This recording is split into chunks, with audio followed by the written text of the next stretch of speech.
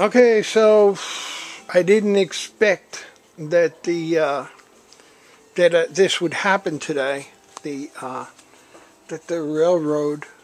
I thought I was a couple of days away from completion, actually, because the last piece of track that I was putting in was the most difficult.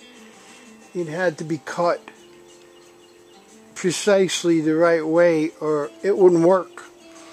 So that's why I bought the Flex Track, to give me a couple of tries at it. However, today is a momentous day for me because I think I started this project in November of 2021. And I got up this morning and I had no idea that today would be the day of when I would be able to complete the track, because I've been thinking about how am I going to get that last piece of track in.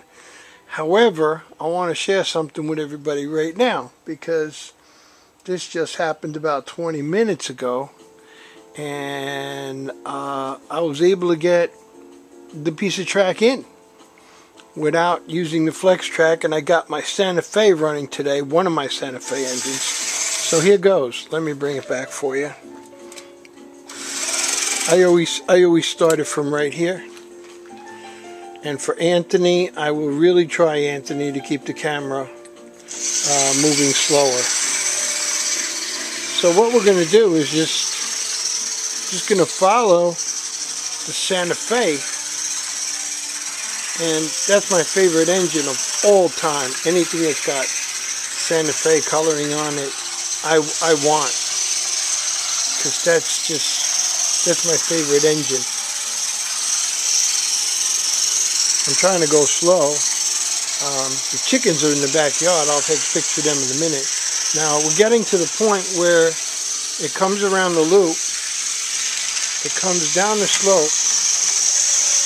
There's the joiner track. And it went over it as smooth as could be. It's on the lower level now. It's on the lower level. And this was like a bonus for me because I never thought that it was going to be finished today.